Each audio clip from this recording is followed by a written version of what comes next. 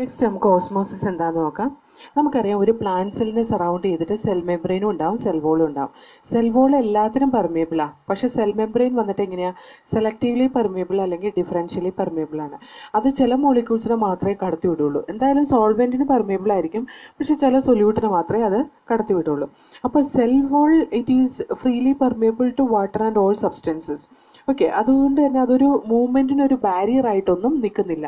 പക്ഷെ നമുക്ക് സെൽ മെംബ്രെയിൻ്റെ ഒരു കോമ്പോസിഷൻ കാണാൻ കഴിയുന്നത് സെൽ മെംബ്രെയിനിലും അതേപോലെ തന്നെ ടോണോപ്ലാസ്റ്റിലുമാണ്. അതുകൊണ്ട് തന്നെ ഈ ടോണോപ്ലാസ്റ്റും സെൽ മെംബ്രെയിനും കൂടിയിട്ടാണ് പാർട്ടിക്കിൾസിൻ്റെ movement in and out of the cell determine ചെയ്യുന്നത്. അതായത് പുറത്തേക്കും അകത്തേക്കും, സെല്ലിൻ്റെ പുറത്തേക്കും അകത്തേക്കുമുള്ള മൂവ്മെൻറ്റ് ഓഫ് പാർട്ടിക്കിൾസിനെ ഡിറ്റർമൈൻ ചെയ്യുന്നത് ഈ പറയുന്ന ടോണോപ്ലാസ്റ്റും അതേപോലെ സെൽ മെംബ്രെയിനുമാണ്. ഈ സെൽ മെംബ്രെയിനിൽ കൂടെ അല്ലെങ്കിൽ ടോണോപ്ലാസ്റ്റിൽ കൂടെ വാട്ടർ മോളിക്യൂളാണ് ഡിഫ്യൂസ് ചെയ്ത് പോകുന്നതെങ്കിൽ അതിന് നമ്മൾ യൂസ് ചെയ്യുന്ന ടേമാണ് osmosis. Diffusion of water across the differentially or selectively permeable membrane is called as the osmosis. Okay, osmosis സാധാരണ സ്പോണ്ടേനിയസ്ലി നടക്കുന്ന ഒരു പ്രോസസ്സാണ്. അത് ഡ്രൈവിംഗ് ഫോഴ്സ് അനുസരിച്ചാണ് നടക്കുന്നത്. എന്താണ് ഈ ഡ്രൈവിംഗ് ഫോഴ്സ് എന്ന് പറയുന്നത് എന്ന് വെച്ചാൽ, നമുക്കൊരു കോൺസെൻട്രേഷൻ ഗ്രേഡിയൻറ്റ് വെച്ച് അല്ലെങ്കിൽ പ്രഷർ ഗ്രേഡിയൻറ്റ് വെച്ച് high diffusion pressure ഉള്ളിടത്തുനിന്ന് law diffusion pressure ഉള്ളിടത്തിലേക്ക് solvent move ചെയ്യുക അല്ലെങ്കിൽ പാർട്ടിക്കിൾസ് മൂവ് ചെയ്യുക. അതിനെയാണ് നമ്മൾ സോൾവെൻറ്റ് അതായത് വാട്ടർ മോളിക്യൂൾസ് മൂവ് ചെയ്യുക. അതിനെയാണ് നമ്മൾ എന്താ പറയുക ഓസ്മോസിസ് എന്ന് പറയാം. അതുപോലെ കോൺസെൻട്രേഷൻ ഗ്രേഡിയൻ്റ് അനുസരിച്ച് വാട്ടറിൻ്റെ കോൺസെൻട്രേഷൻ കൂടിയെടുത്തുനിന്ന് കുറഞ്ഞിടത്തിലേക്ക് മൂവ് ചെയ്യുന്നതിന് നമ്മൾ ഓസ്മോസിസ് എന്ന് പറയും. അതായത് അതൊരു പാസീവ് ട്രാൻസ്പോർട്ടാണ്, ഡിഫ്യൂഷനാണ്. ആ ഡിഫ്യൂഷൻ നടക്കുന്നത് എന്ത് വഴിയാണ്? പ്രഷർ ഗ്രേഡിയൻ്റ് അനുസരിച്ചും കോൺസെൻട്രേഷൻ ഗ്രേഡിയൻ്റ് അനുസരിച്ചുമാണ് മോളിക്യൂൾസ് മൂവ് ചെയ്യുന്നത്. ഇനി ഈ മോളിക്യൂൾസിൻ്റെ മൂവ്മെൻറ്റ് ഒരു പരിധി വരെ നടക്കുള്ളൂ. അതായത് രണ്ട് മീഡിയത്തിൻ്റെ ഇടയിൽ നടക്കുന്ന ഈ മൂവ്മെൻറ്റ് അല്ലെങ്കിൽ രണ്ട് സെല്ലിൻ്റെ ഇടയിൽ നടക്കുന്ന ഈ മൂവ്മെൻറ്റ് അത് രണ്ട് സെല്ലും ഇക്വിലിബ്രിയത്തിൽ എത്തിക്കഴിഞ്ഞ് കഴിഞ്ഞിട്ടുണ്ടെങ്കിൽ പിന്നെ നെറ്റ് മൂവ്മെൻറ്റ് എന്ന് വന്നിട്ട് 0 ആയിരിക്കും. വാട്ടർ പൊട്ടൻഷ്യൽ രണ്ടിടത്തും ഒരേപോലെ ആയിക്കഴിഞ്ഞാൽ, രണ്ട് ചേംബറിലും ഒരേപോലെ ആയിക്കഴിഞ്ഞ് കഴിഞ്ഞാൽ പിന്നെ നെറ്റ് മൂവ്മെൻറ്റ് എന്ന് പറയുന്നത് 0 ആയിരിക്കും. അവിടെ നെറ്റ് മൂവ്മെൻറ്റ് എന്ന് ഒരു ടേം ഞാൻ യൂസ് ചെയ്യാനുള്ള കാരണം, ഇത് നോക്കിക്കേ, ഇതൊരു സെല്ലാണ്. അപ്പോൾ ഇവിടുന്ന് വാട്ടർ മോളിക്യൂൾ ഇതാ ഇങ്ങോട്ട് മൂവ് ചെയ്യുന്നുണ്ട്. ഇവിടെ വാട്ടർ പൊട്ടൻഷ്യൽ കുറച്ച് കൂടുതലാണ്, അല്ലെങ്കിൽ അതിൻ്റെ ഡിഫ്യൂഷൻ പ്രഷർ, വാട്ടറിൻ്റെ ഡിഫ്യൂഷൻ പ്രഷർ കൂടുതൽ ഇവിടെയും കുറവ് ഇവിടെയാണ്. അപ്പോൾ വാട്ടർ ഇവിടുന്ന് മൂവ് ചെയ്യാതിരിക്കട്ടെ. അതേപോലെ തന്നെ കോൺസെൻട്രേഷൻ ഓഫ് വാട്ടർ ഇവിടെ കൂടുതലും കോൺസെൻട്രേഷൻ ഓഫ് വാട്ടർ ഇവിടെ കുറവുമാണെങ്കിൽ കോൺസെൻട്രേഷൻ ഗ്രേഡിയൻ്റ് ഉണ്ടല്ലോ ഇവർ തമ്മിൽ. അപ്പോൾ എന്താവും, വാട്ടർ മോളിക്യൂൾ ഇവിടുന്ന് ഇങ്ങോട്ട് മൂവ് ചെയ്യും. ആ മൂവ്മെൻറ്റ് ഒരുപാട് നേരമൊന്നും നിൽക്കൊന്നുമില്ല.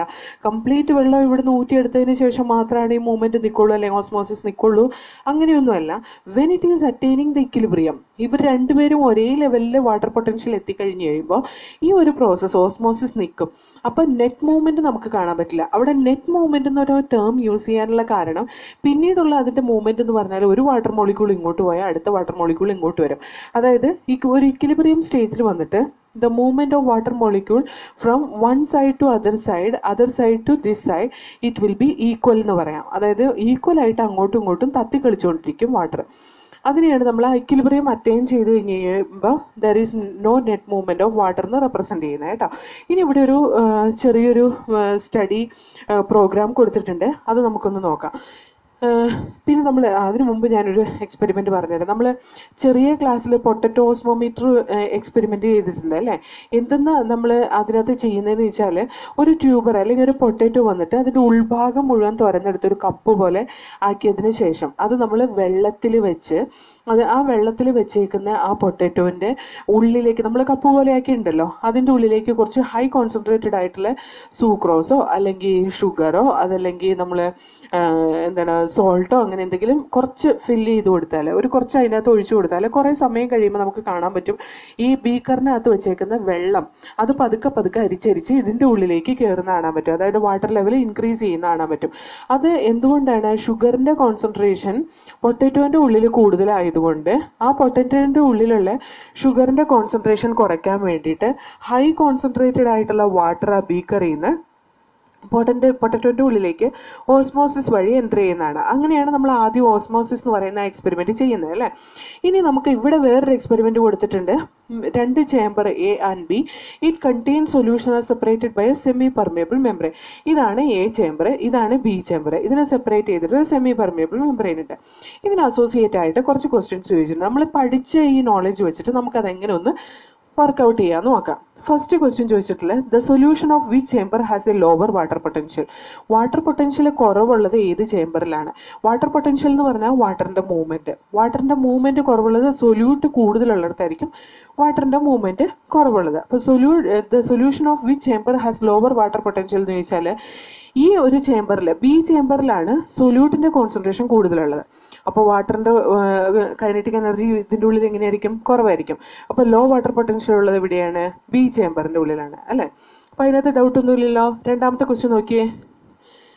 Solution of which chamber has A low solute potential. Solute potential കുറവുള്ളത് ഇതിനകത്താണ്. സൊല്യൂട്ട് പൊട്ടൻഷ്യൽ കുറയും തോറും എന്ത് കൂടും? വാട്ടർ പൊട്ടൻഷ്യൽ കൂടും. സൊല്യൂട്ട് പൊട്ടൻഷ്യൽ കുറയാന്ന് പറഞ്ഞാൽ എന്താണ്? സൊല്യൂട്ടിന്റെ കോൺസെൻട്രേഷൻ കുറയാന്നാണ്. അപ്പൊ സൊല്യൂട്ട് പൊട്ടൻഷ്യൽ കുറവുള്ളത് ദാ ഈ ഒരു ചേംബറിലാണ്. അപ്പൊ നമുക്ക് കാണാൻ പറ്റും the solute potential as it is less in A chamber or the number of solute as it is less in this chamber, water potential it is more. അപ്പൊ ഈ ഒരു ചേംബറിലായിരിക്കും സൊല്യൂട്ട് പൊട്ടൻഷ്യൽ കുറവുള്ളത് അല്ലെ. സൊല്യൂട്ട് പൊട്ടൻഷ്യൽ ലോവർ ആയിട്ടുള്ളത് A ചേംബറിലാണ്. In which direction will osmosis occur? Osmosis നടക്കുന്നത് എവിടുന്ന് എങ്ങോട്ടാണ്? High concentration of water from where lower concentration of water to which the transportation it occurs. അപ്പൊ എ ചേംബറിൽ നിന്ന് ബി ചേംബറിലേക്കായിരിക്കും ട്രാൻസ്പോർട്ടേഷൻ നടക്കുക, അല്ലെ ഓസ്മോസിസ് നടക്കുക. അതല്ലെങ്കിൽ നമുക്ക് the diffusion pressure of water is more in this, diffusion pressure of water is less in this. Because of that, from higher diffusion pressure to lower diffusion pressure, water will be able to move. അപ്പൊ A to B ആണ് വാട്ടറിന്റെ movement അല്ലെങ്കിൽ osmosis നടക്കുക. Fourth question which solution has A higher solute potential? Solute potential കൂടുന്തോറും water potential എങ്ങനെയാവുന്ന നമ്മൾ പഠിച്ചിട്ടില്ലേ? കുറയുന്നതാണ് പഠിച്ചിട്ടില്ല. അപ്പോൾ water potential കുറവുള്ള ഇതിനകത്താണ്. സൊല്യൂട്ട് പൊട്ടൻഷ്യൽ എന്ന് പറഞ്ഞാൽ എന്താ? സൊല്യൂട്ടിന്റെ മൂവ്മെന്റ് കൂടുതലുള്ളത് എവിടെയാണ്? സൊല്യൂട്ട് കൂടുതലുള്ളിടത്താണ്. അപ്പൊ നമുക്ക് കാണാം ഈ ബി ചേംബറിലാണ് ഹൈ സൊല്യൂട്ട് പൊട്ടൻഷ്യൽ ഉള്ളത്.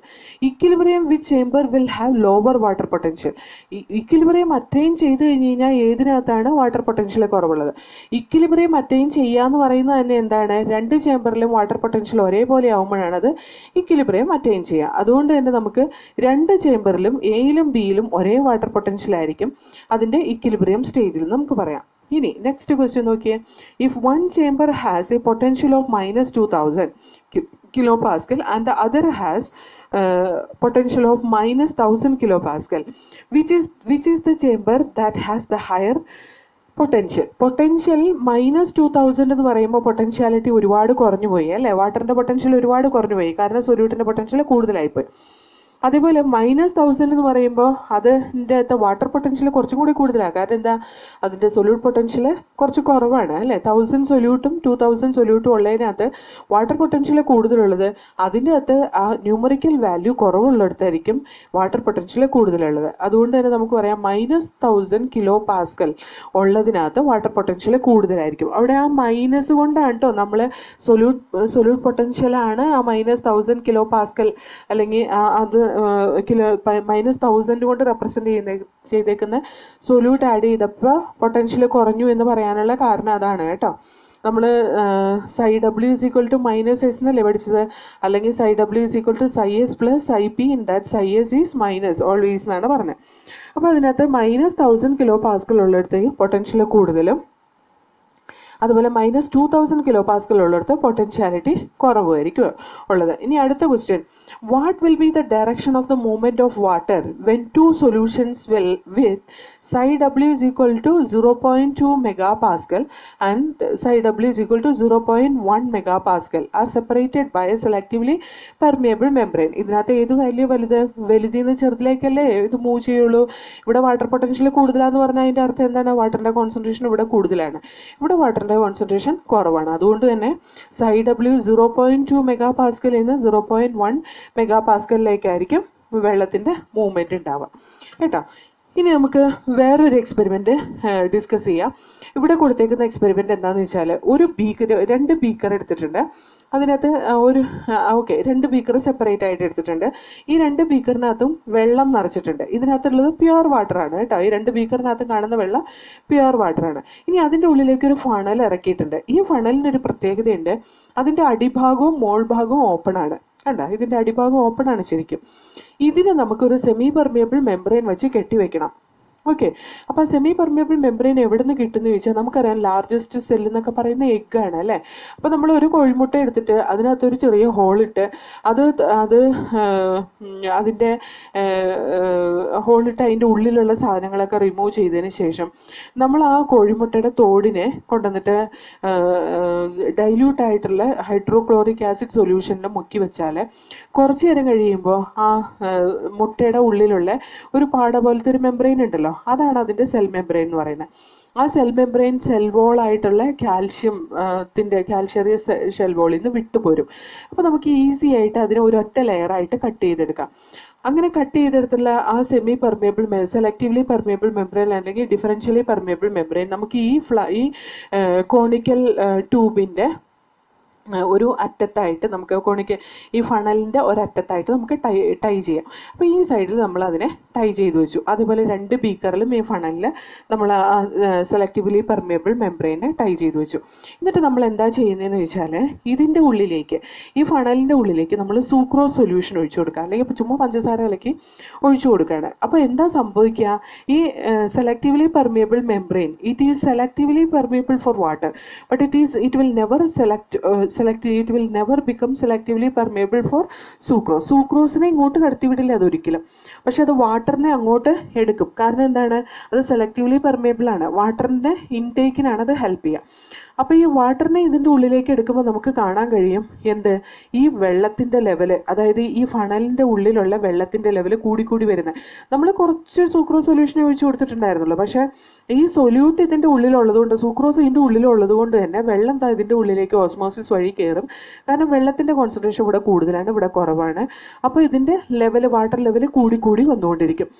എന്ന് പറഞ്ഞാൽ എത്രമാത്രം ഇതിൻ്റെ ഉള്ളിൽ വെള്ളം കൂടും, എത്രമാത്രം സൂക്രോസ് ഉണ്ടോ അത്രമാത്രം ഇതിൻ്റെ ഉള്ളിലേക്ക് വെള്ളം കൂടുതൽ കയറിക്കൊണ്ടിരിക്കും. ഇനി ഈ വെള്ളം ഇങ്ങനെ കയറുന്നത് നമ്മൾ കംപ്ലീറ്റ് തടയാൻ ശ്രമിക്കാന്നിരിക്കട്ടെ. ഒന്ന് ആലോചിച്ച് നോക്കിക്കേ, നമ്മൾ ഒഴിച്ചു കൊടുത്ത വെള്ളം ഈ ഒരു ലെവലിലാണ് നിൽക്കുന്നത്. നമുക്ക് ഇതിന് മുകളിലേക്ക് കയറ്റാൻ യാതൊരു താല്പര്യമില്ല. അപ്പോൾ നമ്മൾ എന്ത് ചെയ്യണം, ഈ ഒരു ലെവലിൽ ഒരു ബാരിയർ വെച്ചിട്ട് ഒരു ചെറിയ പ്രഷർ ഇങ്ങോട്ട് അപ്ലൈ ചെയ്യേണ്ടി വരും അല്ലേ. ആ പ്രഷർ ഇങ്ങോട്ട് അപ്ലൈ ചെയ്യുമ്പോൾ ഇങ്ങോട്ട് വരാനുള്ള വെള്ളത്തിൻ്റെ ടെൻഡൻസിനെ നമ്മൾ പുഷ് ചെയ്ത് നേരെ താഴത്തേക്ക് വിടുകയാണ് ചെയ്യുക. എന്ന് പറഞ്ഞാൽ നമ്മളൊരു ഓസ്മോട്ടിക് പ്രഷർ അപ്ലൈ ചെയ്യുക. ഈ ഓസ്മോട്ടിക് പ്രഷർ എന്ന് പറയുന്നത് നമ്മൾ തള്ളിക്കൊടുക്കൽ ചെയ്യുന്ന താഴത്തേക്ക്. അതുകൊണ്ട് തന്നെ ആ ഓസ്മോട്ടിക് പ്രഷർ എന്ന് പറയുന്നത് എപ്പോഴും എന്തായിരിക്കും, ഒരു പോസിറ്റീവ് പ്രഷർ ആയിരിക്കും. ഈ ഓസ്മോട്ടിക് പ്രഷർ നമ്മൾ എത്രമാത്രം അപ്ലൈ ചെയ്യണമെന്ന് ആരാ ഡിസൈഡ് ചെയ്യുന്നത്, ഇവിടുത്തെ ഓസ്മോട്ടിക് കോൺസെൻട്രേഷനാണ്. അവിടെ ഓസ്മോട്ടിക് കോൺസെൻട്രേഷൻ എന്ന് പറയുന്നത് അപ്പോൾ എന്താണ്, അവിടുത്തെ സൊല്യൂട്ടിൻ്റെ കോൺസെൻട്രേഷൻ ആണ് അല്ലേ. സൊല്യൂട്ടിൻ്റെ കോൺസെൻട്രേഷൻ കൂടുന്തോറും നമ്മൾ ഇവിടെ നിന്ന് അപ്ലൈ ചെയ്യുന്ന പ്രഷർ കൂട്ടിക്കൊടുത്താലാണ് എന്താവുള്ളൂ, ആ വെള്ളത്തിൻ്റെ മൂവ്മെൻറ്റ് അതിൻ്റെ ഉള്ളിലേക്കുള്ളത് പ്രിവെൻ്റ് ആവുള്ളൂ. അപ്പോൾ ഈ osmotic pressure is the pressure which we have to apply on A solution in such a manner there should not be further entry of water from the isotonic solution.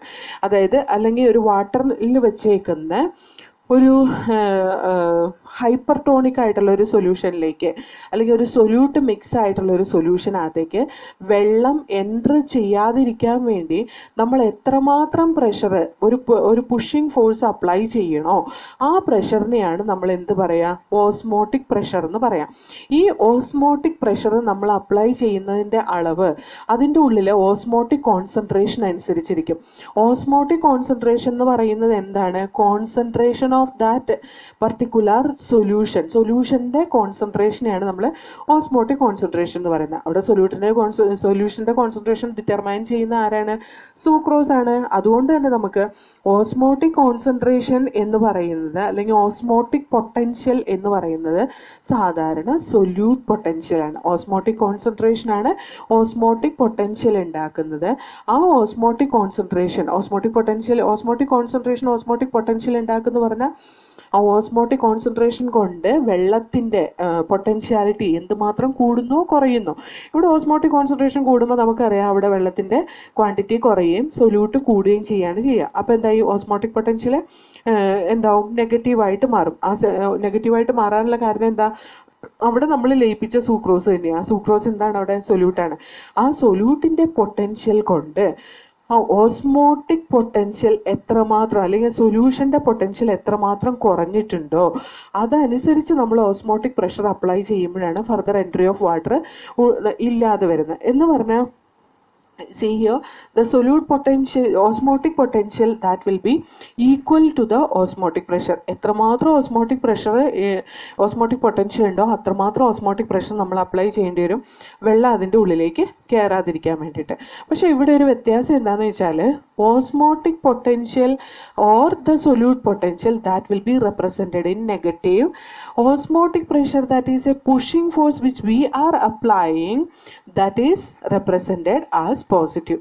ഇതെപ്പോഴും confusion വരുന്നതാണ്. നല്ലോണം അറിഞ്ഞിരിക്കണം. എന്നാൽ മാത്രമാണ് നമുക്ക് ഓർമ്മയിൽ നിൽക്കുള്ളൂ കേട്ടോ.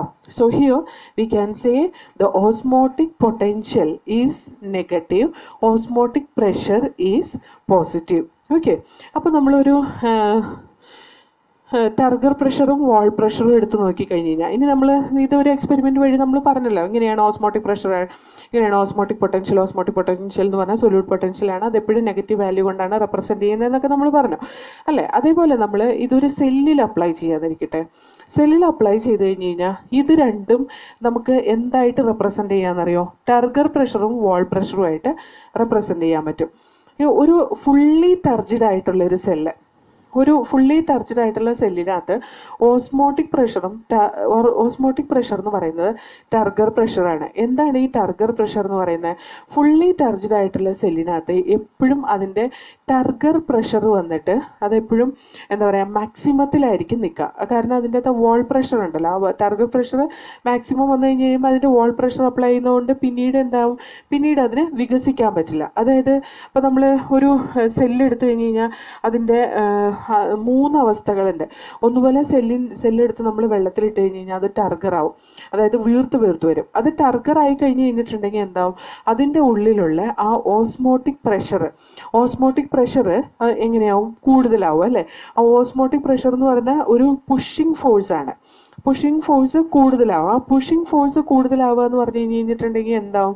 പുഷിംഗ് ഫോഴ്സ് കൂടുതലായി കഴിഞ്ഞ് കഴിഞ്ഞിട്ടുണ്ടെങ്കിൽ അവിടെ ഒരു ടർഗർ പ്രഷർ മാക്സിമം ഡെവലപ്പ് ചെയ്യുകയാണ് ചെയ്യുക. ആ ടർഗർ പ്രഷർ എന്ന് പറഞ്ഞിട്ടുണ്ടെങ്കിൽ സെൽ മെംബ്രെയിൻ സെൽ വോളിലേക്ക് അപ്ലൈ ചെയ്യുന്ന ഒരു പ്രഷറിനെയാണ് ടർഗർ പ്രഷർ എന്ന് പറയുന്നത്. അപ്പോൾ ഫുള്ളി ടർഗർ സെല്ലിനകത്ത് ഓസ്മോട്ടിക് പ്രഷർ വന്നിട്ട് എപ്പോഴും എങ്ങനെയായിരിക്കും? ടർഗർ പ്രഷറിന് ഈക്വൽ ആയിരിക്കും. പക്ഷെ ഒരു നോർമൽ ആയിട്ടിരിക്കുന്ന ഒരു സെൽ എങ്ങനെയായിരിക്കും എന്ന് വെച്ചിട്ടുണ്ടെങ്കിൽ അതിന്റെ ടർഗർ പ്രഷർ 0 ആയിരിക്കും. ടർഗർ പ്രഷർ എന്ന് പറഞ്ഞു കഴിഞ്ഞിട്ടുണ്ടെങ്കിൽ അതിൻ്റെ അകത്ത് ആ സൈറ്റോപ്ലാസത്തിനുള്ളിൽ വെള്ളം നിറഞ്ഞ് സെൽ വോളിലേക്ക് പ്രഷർ അപ്ലൈ ചെയ്യുമ്പോഴാണ് അതിനൊരു ടർഗർ പ്രഷർ ഉണ്ടാവുക അല്ലേ. അപ്പോൾ സെൽ വോളിലേക്ക് പ്രഷർ അപ്ലൈ ചെയ്യുന്ന ഒരു കണ്ടീഷൻ വരുന്നില്ല ഫ്ലാസിഡ് സെല്ല് അല്ലെങ്കിൽ നോർമൽ സെല്ലിനകത്ത്. അപ്പോൾ നോർമൽ സെല്ലിൻ്റെ ഉള്ളിലെ ടർഗർ പ്രഷർ എപ്പോഴും 0 ആയിട്ടാണ് കൺസിഡർ ചെയ്യുക. അതേപോലെ പ്ലാസ്മോളൈസ്ഡ് സെല്ലിൻ്റെ ഉള്ളിൽ ടർഗർ പ്രഷർ വന്നിട്ട് പ്ലാസ്മോളൈസ് ചെയ്യുക എന്ന് പറഞ്ഞാൽ സെല്ല് ഷ്രിങ്ക് ആയി പോവുകയാണ് ചെയ്യുക. അപ്പോൾ സെല്ല് ഷ്രിങ്ക് ആവുന്ന സമയത്ത് സെൽ മെംബ്രെയിൻ ഉള്ളിലേക്ക് വലിഞ്ഞു പോവുകയാണ് ചെയ്യുക. അപ്പോൾ അതൊരു പുള്ളിങ് ഫോഴ്സാണ്, പുഷിംഗ് ഫോഴ്സ് അല്ല. അപ്പോൾ ടർഗർ പ്രഷർ എന്തായി? നെഗറ്റീവായി അല്ലേ. അപ്പോൾ നമ്മൾ ഇത്രയും കാര്യങ്ങൾ നമ്മുടെ മനസ്സിൽ വയ്ക്കണം. ഒരു ഫുള്ളി ടർഗർ സെല്ലിൽ ഓസ്മോട്ടിക് പ്രഷർ എന്ന് പറയുന്ന ഓസ്മോട്ടിക് പ്രഷർ എന്ന് പറയുന്ന അതിൻ്റെ ടർഗർ പ്രഷറിന് ഈക്വൽ ആയിരിക്കും. അതായത് പിന്നീട് അത് വികസിക്കാനൊന്നും പറ്റില്ല. അതിൻ്റെ മാക്സിമം ഓസ്മോട്ടിക് പ്രഷർ എന്ന് പറയുന്നത് അതിൻ്റെ ടർഗർ പ്രഷറാണ്. ഫ്ലാസിഡ് സെൽ എന്ന് പറയുന്ന നോർമൽ സ്റ്റേജിൽ TP ഉണ്ടാവില്ല, ടർഗർ പ്രഷർ ഉണ്ടാവില്ല. കാരണം അത് സെൽ വോളിൽ ടച്ച് ചെയ്യുന്നോ അല്ലെങ്കിൽ ഒരു പുഷിംഗ് ഫോഴ്സ് അപ്ലൈ ചെയ്യേണ്ടതോ ആയിട്ടുള്ള കാര്യമില്ല. പ്ലാസ്മോളൈസ്ഡ് സെല്ലിൻ്റെ കേസിലാണെങ്കിൽ അതിന് ഉള്ളിലേക്ക് ഒരു വലിവുള്ളത് കൊണ്ട് ആ സെൽ മെംബ്രെയിൻ ഉള്ളിലേക്ക് ഇങ്ങനെ ഷ്രിങ്ക് ചെയ്ത് പോകുന്നതുകൊണ്ട് അതിൻ്റെ ടാർഗറ്റ് പ്രഷർ നെഗറ്റീവായിട്ടാണ് കൺസിഡർ ചെയ്യുന്നത്.